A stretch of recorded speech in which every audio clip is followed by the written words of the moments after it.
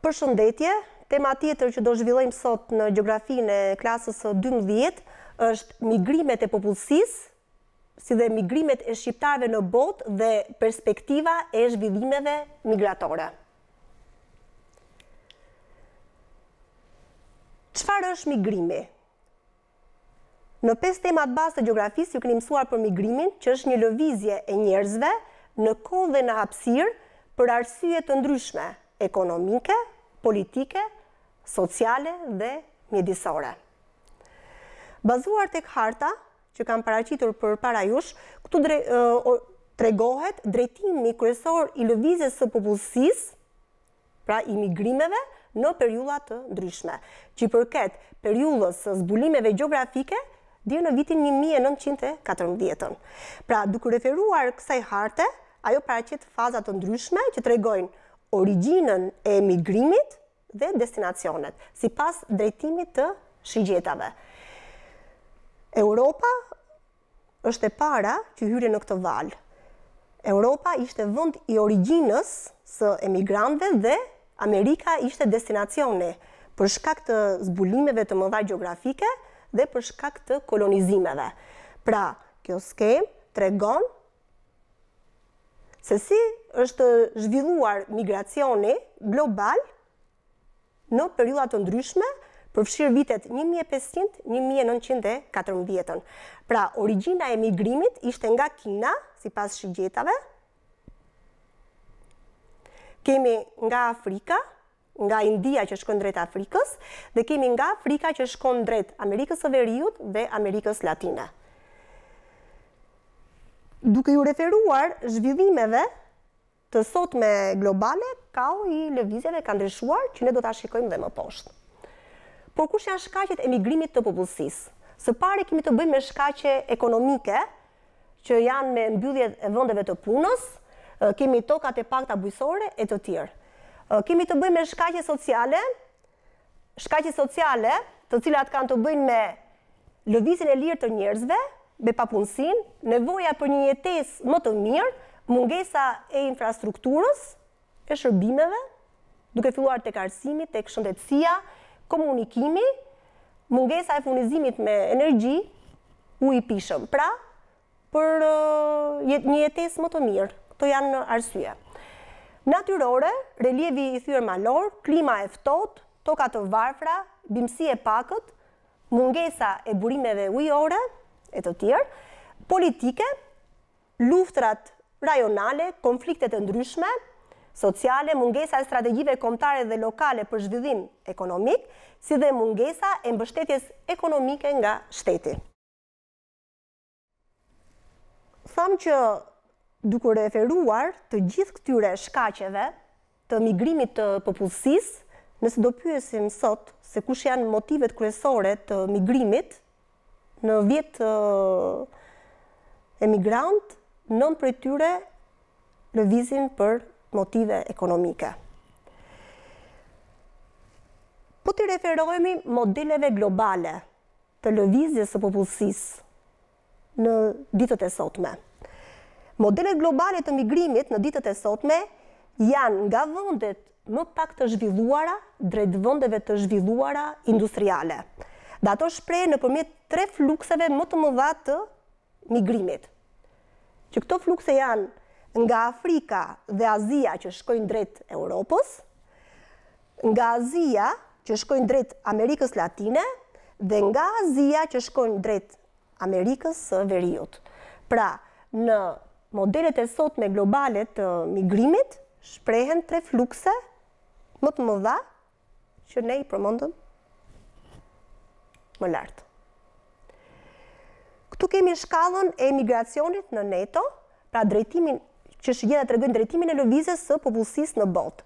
Dhe sipas këtij drejtimi të lëvizjes, është ajo që ne përmendëm më përpara që modelet globale të migrimit në ditët e sotme janë vend origjine nga Azia që shkojnë drejt Amerikës së Veriut, nga Amerika Latine që shkojnë drejt Amerikës së Veriut, nga Afrika që shkojnë drejt Europës, nga Europa që shkojnë drejt Amerikës së Veriut.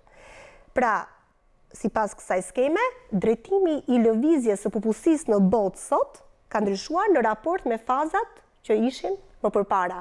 Pra, Europa, nëse në periudhat e zbulimeve të mëdha gjeografike ishte vend origjine, sot është një destinacion pritës për emigrantë shumë që vinë nga Azia, nga Afrika Veriore dhe nga vendet ish komuniste dhe me ekonomi në tranzicion. Mirë po, migrimi nuk është vetëm një dukuri globale, është dhe një dukuri shqiptare, që shprehet në dy mënyra, në formën e migrimit të brendshëm dhe në formën e migrimit të jashtëm. Migrimi i jashtëm i shqiptarëve ka kaluar në për disa faza. Kemi fazën e parë që është pas vdekjes së Skënderbeut, ku një pjesë e madhe e shqiptarëve emigruan kryesisht në jugun e Italisë. Kemi gjatë pushtimit osman, në vitet 1912-1924 dhe kemi atë të pas viteve 1990. Por nga të gjitha fazat që unë përmenda më lart, dy kanë qenë lëvizjet më të mëdha të migrimit të jashtëm të shqiptarëve. Është mërgata e parë, që është pas vdekjes së Skënderbeut, ku shqiptarët u pritën si heronj në Italinë e Jugut, dhe është mërgata e dytë që ndodhi pas viteve 1990, pra pas shembjes së sistemit komunist. Migrimi ka disa pasoja, pozitive dhe negative, për migrimin e jashtëm. Së pari një kemi largimin e popullsisë në moshë të re, që kjo është një pasojë negative, sepse largohet mosha e aftë për punë. Zgjerimi i mundësive për akses në tregun e jashtëm të punës. Pra ju jepet mundësia të gjithë emigrantëve që shkojnë që të kenë akses për të hapur me tregun e jashtëm të punës. Përfitimet të karakterit ekonomik në lidhje me të ardhurat që hyjnë në vend nga emigracione. Hapja ndaj kulturave të tjera, integrimi dhe problemet që e shoqërojnë, si dhe zgjerimi i mundësive dhe përvojave për zhvillimin profesional. Pra këto janë disa nga pasojat pozitive dhe negative të migrimit të jashtëm. Dukuria e migrimit në Shqipëri është dhe në formën e migrimit të brendshëm. Migrimi i brendshëm i popullsisë në Shqipëri në vitet 45 dhe 90 lejohej, por ishte i kontrolluar dhe organizuar nga shteti. Dhe drejtimi ishte në të gjitha rajonet e Shqipërisë, pra ishte i organizuar dhe i kontrolluar. Pas viteve 1990, u lejua lëvizja e lirë e njerëzve dhe migrimi i brendshëm në Shqipëri do ishte kryesisht nga rajoni verior verilindor, rajoni jugor juglindor, drejt rajonit perëndimor. Po kush janë shkaqet? Shkaqet e këtyre lëvizjeve, pra e lëvizjeve të migrimit të brendshëm të popullsisë në Shqipëri. Së pari kishin të bënin me arsye ekonomike, mbyllja e vendeve të punës, mungesa e shërbimeve, e infrastrukturës, shërbim shëndetësor, arsimor, pra për një jetesë më të mirë.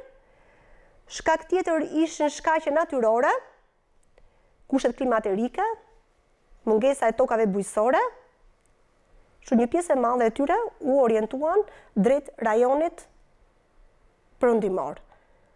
Dhe arsyet ishin ekonomike më shumë dhe sociale. Duke sjellë një rritje të madhe të popullsisë në rajonin perëndimor. Rritje të madhe të popullsisë që shpihen në rritjen e densitësisë së popullsisë, kryesisht në rajonin Tiranë-Durrës.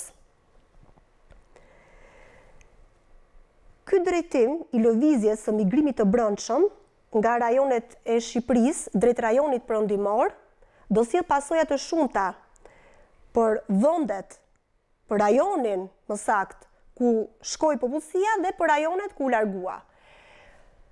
Për rajonet që kemi largim të madh të popullsisë, verior, verilindor, juglindor dhe jugor, kemi uljen e numrit të popullsisë, rënjen e densitësisë së popullsisë, ndryshime në strukturat e popullsisë, bie të re një rritje e popullsisë së moshës së tretë, kryesisht më shumë në rajonin jugor, në rajonin juglindor, por ka filluar edhe në rajonin verior dhe verilindor, një rritje e popullsisë së moshës së tretë.